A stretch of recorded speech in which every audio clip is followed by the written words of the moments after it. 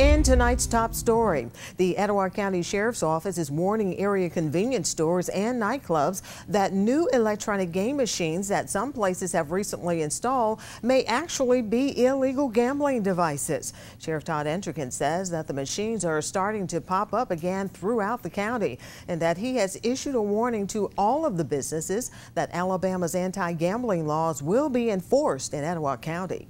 There'll be companies come through and they'll tell these local convenience stores and bars and lounges that, these machines are legal by Alabama law.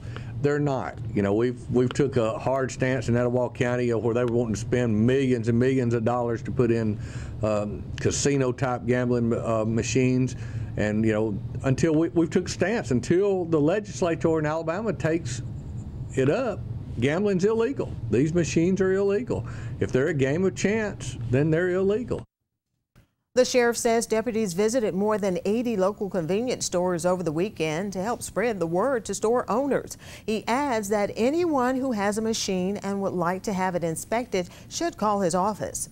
And if they do have a question whether their machine's legal or not, we will come out and look at it. We're not going to arrest them if they're asking us to come and see it. But now if we give them advice to get rid of it and it stays in there, the next thing they will see is the county jail. Sheriff Office officials say that the investigation into the illegal machines is ongoing and that additional information will be released as it becomes available.